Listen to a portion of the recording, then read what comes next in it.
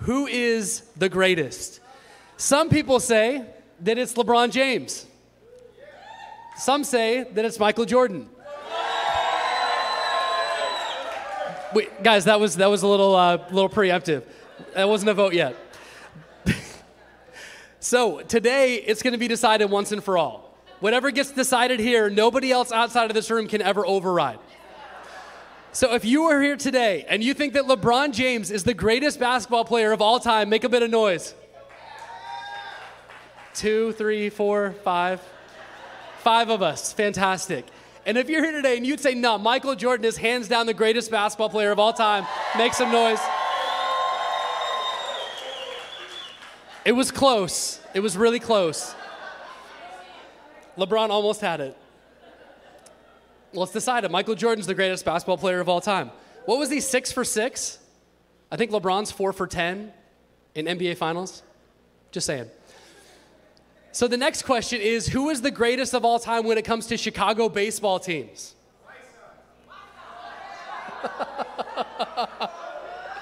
If you're here in the room today and you say the Chicago White Sox are the greatest Chicago baseball team, make some noise. And if you're like, nah, it's the Cubs, make some noise for the Cubs. That actually was close. I think the Cubs may have taken it on that one. Is it the Cubs? It sounded like the Cubs. Congratulations, we're a Cubs church now. All the White Sox fans, there's another church down the road for you. I'm kidding. So one that is near and dear to my heart is, what is the greatest Chicagoland area fast food dirty burger? You have 3 options. 1 is Culver's, 2 is Five Guys, 3 is Portillo's. Who's here and says Culver's has the best burger in the Chicagoland area for fast food joints? Thurston, you thumbs down? Haters, man. What about Five Guys? Who says Five Guys has the best burger? Ooh. All right, Five Guys beats Culver's. And who says Portillo's has the best burger? All right, the correct answer is that all of you are wrong. The answer is actually D, none of the above, because we all know the best burger in the Chicago area is Shake Shack. That's right. Don't knock until you try it. Drive to Oak Brook. Give it a try. It will absolutely change your life. I'm gonna catch some flack for that one in the foyer afterwards. Portillo's it is. No Portillo's? All right. I still say Shake Shack. We'll leave that one undecided. But people have long argued about who is the GOAT, who is the greatest. And in fact, Jesus' disciples even argued amongst themselves who was the greatest.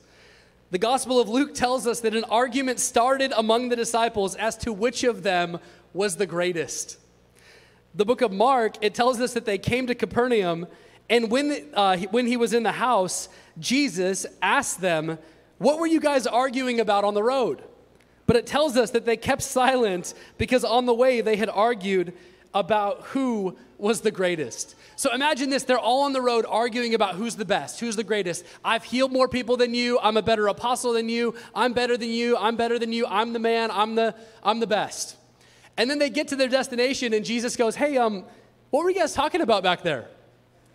And it tells us they literally got silent. "Nothing, Jesus, just how much we love you, how awesome it is to follow you, how humble it is just to serve you." Right? They were arguing about who was the greatest. And what I find so interesting if you read this whole story is that Jesus does not rebuke them for wanting to be great. What he does rebuke them for is how they want to become great. There's a huge misconception in the church today where so many Christians think they're not supposed to be great. And that's a mistake. Because the Bible tells us that you are the head and not the tail. You are more than a conqueror. You are a co-heir with Christ. You are strengthened with all power. Greater is he who is in you than he who is in the world. That you have the mind of Christ. You have power and authority over the enemy. That you will overcome the enemy by the blood of the Lamb and the word of your testimony. You will cast out demons. You will speak in new tongues. You will pick up serpents with your hands. You will drink deadly poison. It will not hurt you. You will lay hands on the sick and they will recover. That you are the light of the world.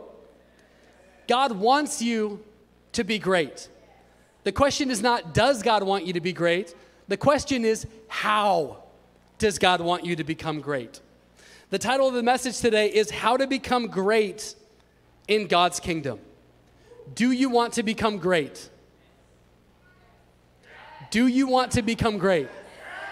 I hope and I pray so. I hope and I pray that we're not here going, well, I just want my life to be meaningless and I want to just exist, see nothing happen through my life, see God not do anything through me, and then I just kind of want to, get to the end of my life and look back and see that there's nothing different had I not existed on this earth. Hopefully that's not where we're at. You and I should want to be great. God wants you to be great, but maybe it's our definition of greatness that needs to shift. God told David, who was considered the greatest king of Israel. If you look at an example of someone who was great, it was David. And God says this to David. It says, "This is what the Lord Almighty says. I took you from the pasture, from tending the flock, and appointed you ruler over my people. I have been with you wherever you have gone. I have cut off all your enemies before you. Now I will make your name great like the names of the greatest men on earth." And it continues to say, "Your house and your kingdom will endure forever before me. Your throne will be established forever." Who would love to have God say this to you? It's worth noting that even Jesus himself comes through David's family tree. So there is something significant about David. There were some things that he did. There were some ways that he acted. There was some ways that he went about things that actually postured himself for God to be able to make him great. And that's what we're going to look at today is why did God choose David? God could have chose anybody. And so there's some things about David that qualified him to be chosen by God and to become great. And if we understand what those are, then we can also position and posture ourselves for greatness in the kingdom of God. The Bible tells us that when David was young, one of the prophets goes to his house and says to his dad, Jesse, "I'm going to pick one of your sons and I'm going to anoint them to be the next king of Israel." And so Jesse lines up all 7 of his sons. And we pick up the story here. It says, Jesse had 7 sons pass before Samuel, who was the prophet. But Samuel said to him, "The Lord has not chosen these." So he asked David, "Are these all the sons you have?" And Jesse said, "There is still the youngest." So David did not even get invited to the meeting. It tells you how much even his own dad believed in him.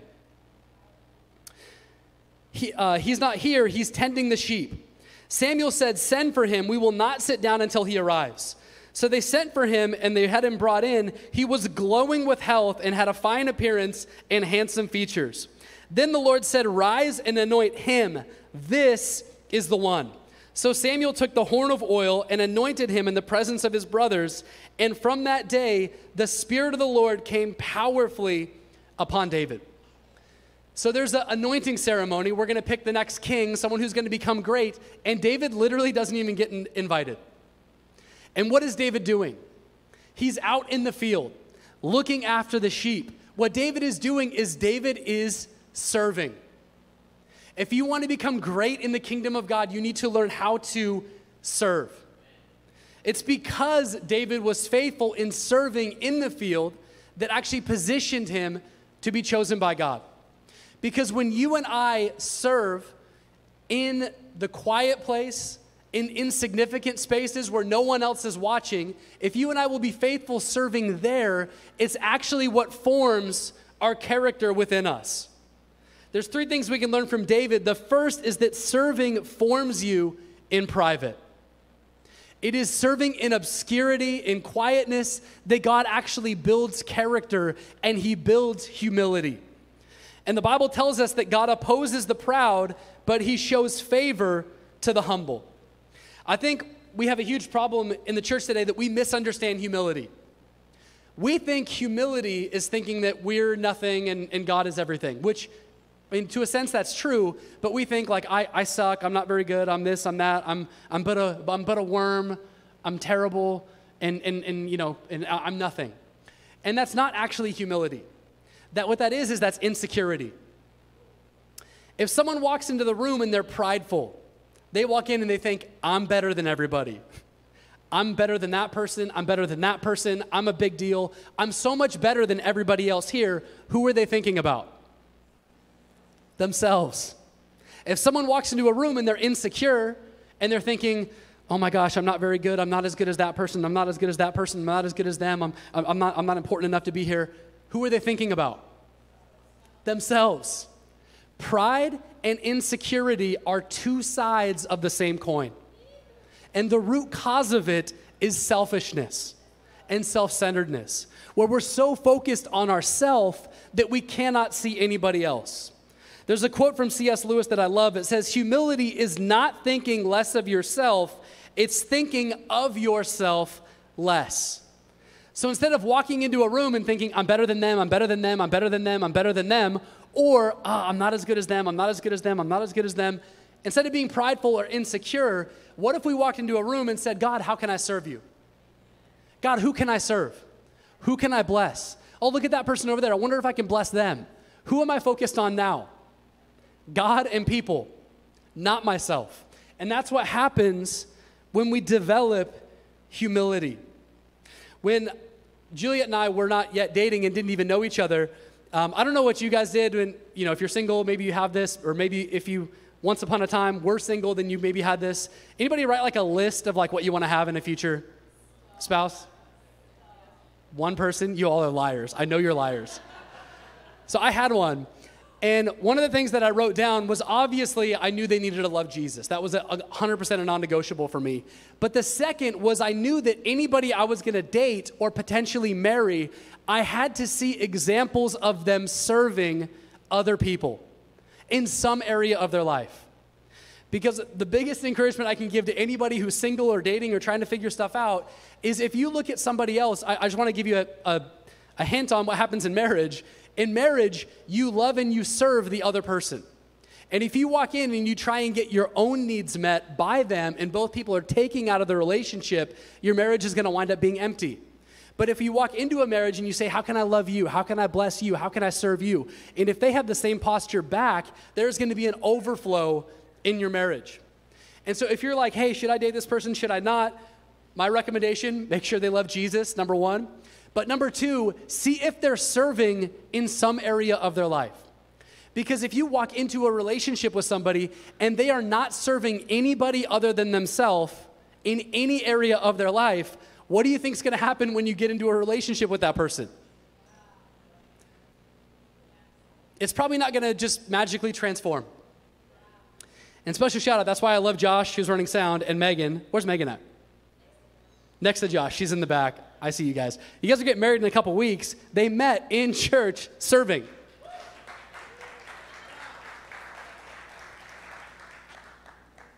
So I wouldn't have dated somebody who wasn't serving somewhere in some area of their life. It's also worth noting that David was anointed king, but there was a 20-year gap to when he actually became king.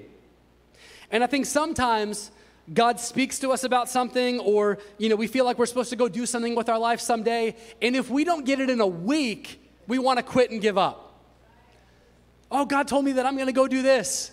7 days later, God, it's so hard waiting this long. David literally had a prophet of the Lord anoint him. You were going to be the king of Israel. And it didn't happen for 20 years. I think sometimes God tests us to see if we're going to be faithful in the gap.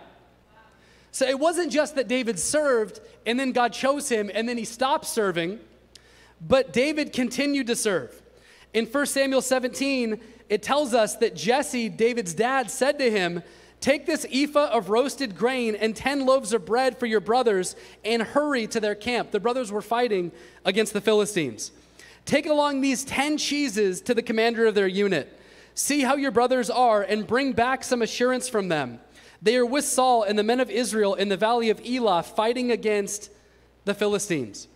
So David has been anointed king of Israel, the future king of Israel. And his dad goes to him and says, hey, David, can you go deliver some lunch to your brothers? Do you want to be an Uber driver for the day? And you can imagine what David might have done, or what maybe some people might do. Maybe turn to their dad and say, are you kidding me? do you know who I am? I am anointed to be the future king of Israel. How dare you ask me to go deliver lunch to my brothers? I'm not going to serve them. I'm the future king. They should be serving me. But that's not what David does. David says, okay, Dad, I want to serve God. I want to serve you. I want to serve my brothers. Let's do this. He delivers the lunch. And the Bible says that he takes them the lunch, and as he was talking with them, Goliath, the Philistine champion from Gath, stepped out of his lines and shouted his usual defiance, and David heard it. So David, who's famous for the story of David and Goliath, where he killed a giant as a young kid, never would have gotten the opportunity if he hadn't been faithful in serving his dad and serving his brothers. It was precisely because he served his dad, he served his brothers, that he was positioned for that door that God was going to open. And so David says, well, I'll fight him. The king hears about it, says, hey, send that guy over here. I want to meet this guy. And David says to Saul, let no one lose heart on account of this Philistine. Your servant will go and fight him. Serving does not just form you in private, it actually positions you for breakthrough. And I will say, opportunities for breakthrough often come in the form of a battle. Sometimes we think if God ever opens a door, it's just going to be easy. If God gives me a promotion, it just means that I'm going to step in, I'm going to get more pay, more responsibility, but it's going to be easier than what I'm doing now. Probably not. And so sometimes God will open a door, but that door actually looks like a fight. God opened a door of opportunity for David, and it looked like fighting a giant. When my first job out of college, I was in New York. I was doing business consulting. And I started serving in church really for the first time over an extended period of time in my life. And I started to love building God's house more and more every week. And I started to not like helping Microsoft raise their stock price by a penny. Everyone's called it different areas of life, but I knew that building church was something I wanted to do more and more and more. And I was like, God, I don't know how I'm going to do this. And so I got involved in church and I started serving. I started serving on the host team. And then after 2 years, one of the pastors said, hey, have you ever thought about Bible college? I said, I've never really thought about it. He goes, great, I think you should do it. So I went to Bible college in Australia, and it was this opportunity that I had to go do that. But I will say, moving all the way across the world to the other side of the world, to an island in the middle of nowhere, in the barren wasteland of Australia, I'm joking a little bit, but it was a fight. And I was there on a student visa, which meant that I couldn't work full time. I could only work very limited hours, and there was weeks where I did not have enough money to buy food that week. And I was working my maximum hours I possibly could and trying to barely make it. And so going to Bible college in Australia may sound sexy, but I will tell you, it was a fight. And I thought about quitting many, many, many times. And I'm grateful that I didn't, because on the last conference, before I was about to finish up Bible college, I was serving at a conference, and I randomly bumped into another pastor from London through a mutual friend. And the guy, we started talking and kind of got to know each other a little bit, and he said, you have no idea, but I have been waiting years to meet somebody who had a business background and wanted to build a business ministry for church. He goes, none of the business people in my church want to do it, but I think that you might be the right person. If you want to come out to London and join staff and be a part of this, I'll sponsor your visa. I'll take care of everything. All you have to do is say yes. And that door opened because I was serving. And obviously I did a lot of things wrong when I was in Australia. I'm not saying I'm perfect, but I will say I've noticed that when we serve, it opens doors of opportunity. And it opens doors that God has ahead of us. And even moving to London was a fight. Brand new city, never been to London. London can be hard. It was a fight, but when we serve, God actually opens doors of opportunity. And the Bible tells us to not become weary in doing good, for at the proper time, we will reap a harvest if we do not give up. People who have the posture of a servant don't give up when it gets inconvenient. The Israelites ran from the fight, but David decided to step up to fight. And he says this, the king says to him, you are not able to go fight against the Philistine. You're only a young man. He has been a warrior from his youth. But David said to Saul, your servant has been keeping his father's sheep. Your servant has been serving. When a lion or a bear came and carried off a sheep from the flock, I went after it, struck it, rescued the sheep from its mouth. When it turned on me, I seized it by its hairs, struck it, and killed it. Your servant has killed both the lion and the bear. This uncircumcised Philistine will be like one of them, because he has defied the armies of the living God. Was it just the verse you guys were getting excited about? All right, cool. I thought maybe a photo was behind me. But David steps up, everybody else runs away. And David says to the king, I was faithful serving my dad's sheep. He's faithful serving his dad and his brother, shows up, hears about Goliath, says, hey, I'll go fight him. And then he goes to the king and says, your servant is here, I'll go fight him. And what Saul said to him is, you're not ready, you're too young. And what David says is, no, I've been faithful serving my father's sheep. Now, I'm willing to bet that if somebody, probably most of the young men in Israel were watching sheep, and a lion or a bear grabbed one of the sheep and ran away with it, I'm just going to take a guess that most of the Israelites would have said, well, finders keepers. I mean, he can have it. I mean, no one's really going to notice. Might as well. I mean, it's not worth my life to trade for the life of just a sheep. But not David. David was so faithful in his serving that he went after the lion and the bear, and it's because he was faithful in his serving that he actually developed the ability that he would need to use to kill Goliath. David never would have been able to defeat Goliath if he had not been faithful serving his father's sheep and killing lions and bears. I think sometimes we pray and we're like, God, I want a promotion, or I want this, or I want that. God, open these doors of opportunity. But if that door of opportunity came, the question is, are you ready? Are you prepared? Because if someone's in a job, like if I'm working one job and I'm not faithful in it and I'm not serving in it because I'm like, well, this isn't what I want to be doing long term, so I'm just not going to be faithful here. But someday I'll be faithful when I get the job I really want. What happens is the job I'm not being faithful in here, I'm not building those muscles that I'm going to need for when I step into the job that God actually moves me into. And so if you're here and you're like, Lord, make me a CEO. Great. If God made you a CEO tomorrow, you'd probably last 2 weeks. I'm hypothetical, I'm joking. But you get what I'm saying, right? If you step into something you're not prepared for, it's actually going to be damaging. And so I think sometimes God doesn't give us more because we're not faithful where we're at and we haven't built the muscles that we need to be able to step into what God actually wants to move us into. Serving is what strengthens the gift that God has given you. The Bible says, as each has received a gift, use it to serve one another. So God has given you a gift. You are unique. You are one of a kind. God put intentional thought and design into you. You have something to offer that nobody else has that exact same thing to offer. You are essential and you are needed. Is my girl trying to come up on stage? Okay, all right. Where was I? So God has made you unique and given you a specific gift or a set of gifts, and it's incredibly needed. But if we don't exercise those gifts and we don't apply those gifts and we don't use those gifts, the gifts God has given you are for you, but they're not for you. The Bible says you have a gift, use it to serve one another. So God's given you a gift, but if you're not serving one another, you're not actually exercising the gift. And it's kind of like going to the gym. If someone who's never lifted a weight before in their life walks into the gym and tries to bench press 500 pounds, what's going to happen? They may get decapitated by that barbell because they're not prepared to be able to handle the weight. But if they start with where they're at and they exercise it over the course of weeks, months, years, they develop and they build up and they strengthen that gift so that someday they can step in and they may be able to bench press hundreds of pounds. But it's something that we have to start where we're at and serve. And I think for Juliet and I, the Bible talks about equipping the saints for the work of the ministry. And so Juliet and I, as the pastors of this church, we're not here because we want to be the greatest in terms of like the most important. We are here because we want to serve you and we want to equip you to be able to minister.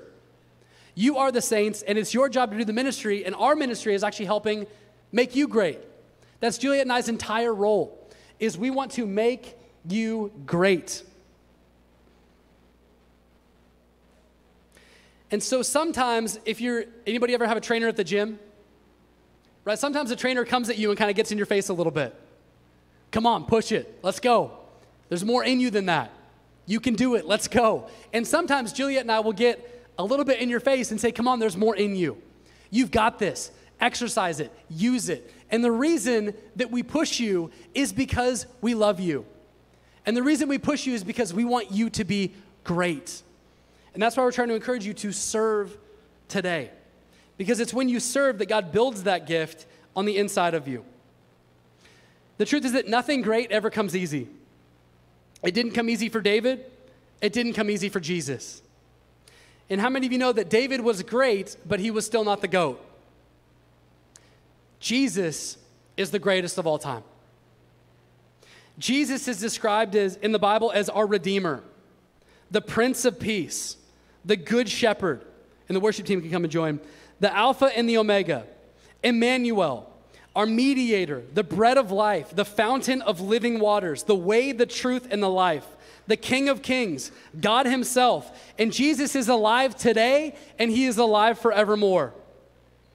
Jesus is the GOAT. And do you know what Jesus did with his life? He served. He said, just as the Son of Man did not come to be served, but to serve and to give his life as a ransom for many. It's a huge difference between what the world defines as greatness and what Jesus defines as greatness. In the world, serving is something you do for a season. I'll work my way up in this company, or I'll serve for a while, and I'll serve others, and eventually something flips, and I become important enough that I no longer have to serve, and now I have other people who serve me. And the more people who serve me, then the greater I am. That's the world's definition of what it means to serve. We do it for a season until we graduate from it. But in Jesus' realm, you never graduate from serving. And in fact, the greater you are, the more you serve. Serving is not something you do for a season that you graduate from once you become great. Jesus says that when you serve, you are great in the midst of your serving. Jesus says this, he says, anyone who wants to be first must be the very last and the servant of all. In the beginning, I asked, do you want to become great? Do you want to become great? I hope so. If you and I want to become great in God's kingdom, it starts with serving. It starts with a place of service.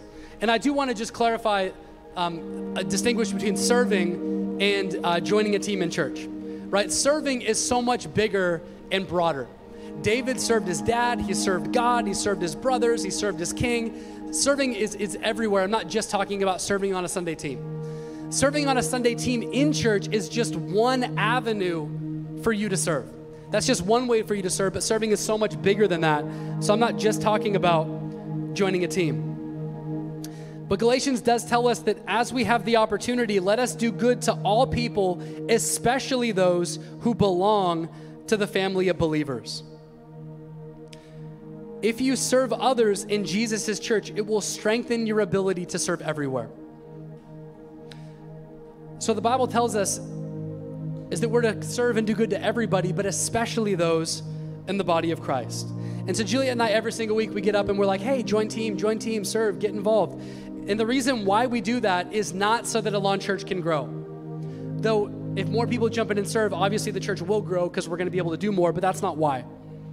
It's not so that Juliet and I can see you more and hang out with you more. Though if anyone who joins team, we do get to see you more and hang out with them more, especially at team prayer and that kind of stuff. It's not so that Juliet and I can brag to our other pastor friends about how awesome our team is. Though we often talk to other pastors about how amazing our team is. The reason that we want you to serve in every area of life, and the reason we invite you to serve on team every week is because we want you to be great. When you serve, you are great in the kingdom of God.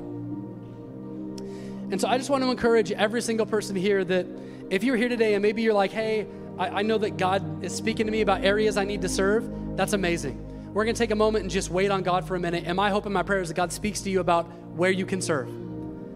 Maybe it's a friend, maybe it's a family, maybe it's a relationship, whatever it is. Where can you serve? Where can you serve God? Where can you serve others? But I'm willing to bet for a lot of us, that probably looks like us stepping in and joining a team in church. And so if you are here and maybe you've been around for a while and you're like, you know what, this is the time to jump in and get involved, I want to encourage you to join team. Or maybe you're here and you're brand new. Maybe this is your first Sunday. and you're like, I don't even know anybody yet. Well, congratulations, you're new, and this is also a church plant, so we're all new.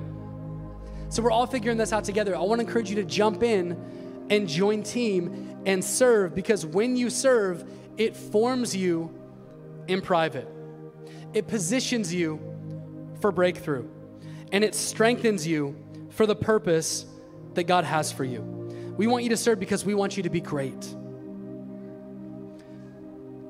There's one other thing I want to qualify this with is there are some people in our church that we actually tell not to serve and not to get involved. So I just want to put a little asterisk on that. How do you say asterisk? All right. So if you have maybe come out of a church background where something's happened and you've been really hurt in the church, or maybe you've just served and you feel like you're like, maybe you just moved here, but you served in another church where you were from and you're like, I just got really burnt out. Juliet and I actively encourage everyone like that to not serve and just to sit in and to heal. Because it's like if you have a broken leg, right? And you're like, I don't need to rest. I'm just gonna keep running on it. What's gonna happen? You're gonna make it worse. It's gonna be unhealthy for you, and it's gonna be bad for everybody else too. So if you are here and you're like, you know what, I've been hurt in church, I need a season of rest and healing, take it. Don't feel any obligation to jump in and join team, because you need to heal. But I will say that after you've broken a bone, it needs to heal for a certain amount of time, but then what happens if you never start using it again? It atrophies. You lose strength. It actually can be damaging to you. And so maybe you're here and maybe you've been hurt kind of a while back. You maybe had that time to heal. And now you're like, you know what? This is the time. I want to jump back in. I want to encourage you to jump back in. But it's up to you to kind of read, is my leg still broken? Or is it now healed up and I need to start using it and start being able to exercise it? I think we have a slide with different ways to join team. I think it's a Connect card slide. And I will say for Juliet and I, anybody in this room who takes a Connect card out or fills it out online and ticks join a team, Juliet and I are going to text you this week, and we're going to try and find a time with you to have a phone call. And on that call, we want to figure out from you how God's wired you, gifted you, what the best fit for you is on team, and to be able to jump in, because we want to help you to serve and we want to help you to be great. So if you fill out that Connect card, Juliet and I will follow up with you this week. Can we jump up to our feet?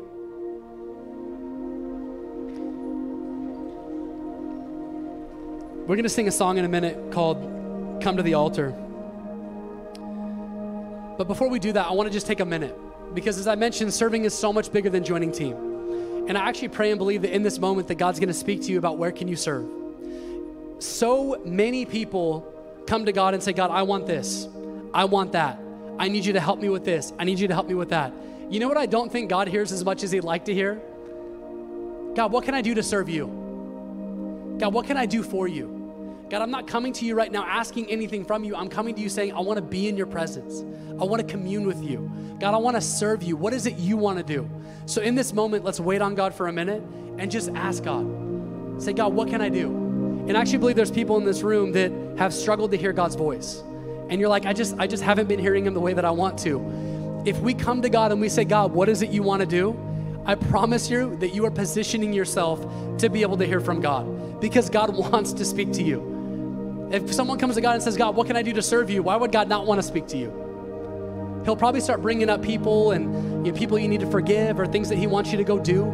So let's pause for a minute and just ask God, God, what can I do to serve you? And the last group of people we're going to pray for is those who maybe have never made a decision to follow Jesus. Or at one point in your life, you made that decision, but if you're honest with yourself, you've kind of veered off track and walked away from God.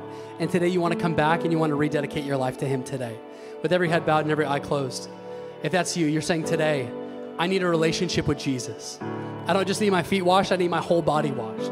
I need my soul cleansed from the inside out. I need to be forgiven of every single thing I've done, past, present, and future.